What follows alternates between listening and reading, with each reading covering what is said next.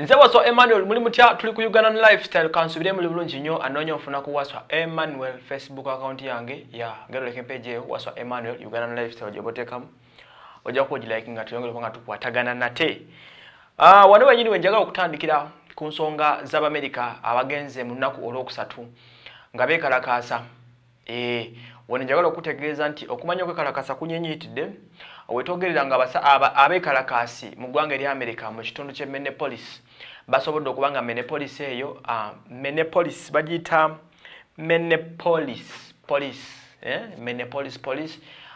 police eyavuddeko abasajja abasatu abatta omusajja oli kaddugalo Amerika yafa omugenzi Floyd George.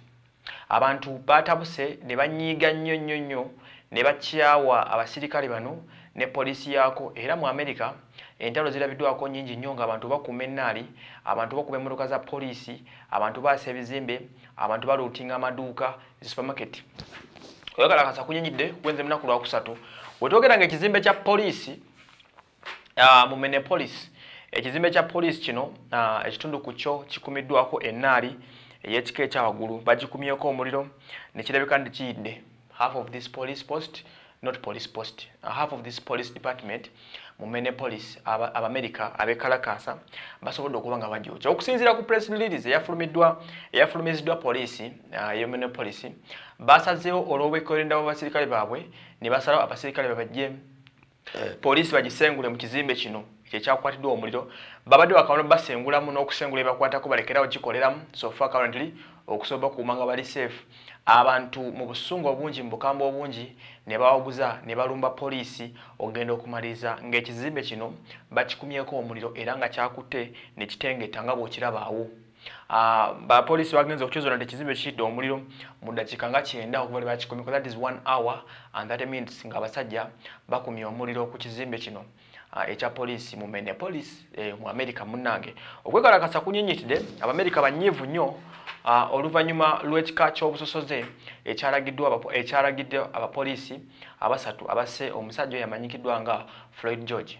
Yamwategedde Floyd George ono ekyaviiriddeko abapolisi bamukutte olw'ensonga za fraudster ebintu ebirimu forgery n'obufere ze zimu ku nsonga ezamukwasiza. Wabula abantu bonna mu nsi yonna okagatta abayimbi ab'enjawulo abantu mu nsi yonna in fact bavumiridde ekikolobero kya Amerika polisi ya Amerika kye yakoze ekyokuba nga omusajja ono forgery eyo gye yadde akoze n'ebintu bya fraudster ebyo abantu bagamba nti yadde ebina kumuttisa kutuukako e point abantu kyasa obbaluma because abantu babadde nga bafa. But the way this guy was killed, yabadde so nasty era yasinze okuluma abantu nti omusajja n'afukamira ku munne mu bulago munne n'amugamba munnange sikyassa oli n'agamba owato kyassa gwomanyi kankutuge ontegeere omye n'amufukamirako ng'ate aliko n'empingu owekitegeera nga bamufiriminga kwegajjasa okumalamu abantu bayini balaga obujoozi n'obusosoze obwekika ekyagulu ekintu ekyamazeemu Amerika bangi amaanyi era ekyabatavudde Amerika bano nabagamba they believe to be the source oba the center of democracy mu nsi yonna. Nabagamba Amerika eno yeetwala nga poliisi y'ensi yonna.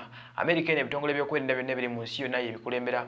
Amerika eno yeyina beesi mu nsi yonna. Amerika almost buli nsonda erinawo beesi y'amagye. Okitegeera Amerika eno yensi eri believed okubanga yekulembera mu nsonga z'okulwanira human rights, ensonga za democracy, ensonga z'okulwanisa obusosoze byonna Amerika yemu ku nsi ezibikulembera mu nsi muno. Okitegeera so Amerika yensi ekulembera obutujju gweyogera bogezi tomutujju namulabyeko wali ne bamukuwenjeza nga bw'okiwulira obuyaga byonna Amerika they are believed to be so perfect. That's why ensi yonna ebettanira era nga basinga namwe abagirimu n'abagenzi bagiyita land of opportunity. Yes, bagamba nti nsi gy'ogendamu n'otaddanga bwe wagenda. Naye obusosoze naddala kuba ku bantu abaddugavu bukyali bwa kika kya waggulu nnyo ate ku mulembe gwa Trump guno abaddugavu battiddwa nnyo mu Amerika. So kino kyongedde okunyiiza abantu nga bw'okiwulira era embeera eriwo sofa abantu bagenda maaso n'okwekalakaasa bakeekalakaasiza ennaku 3 oluvannyuma lw'okufa kw'omukulu oyo amanyikiddwa nga Floyd George. Nze waso Emmanuel mwebali nnyo nga mutugoberera naye nga poliisi terutonze eya Minneapolis ekizimbe bakikumyeko ennaali.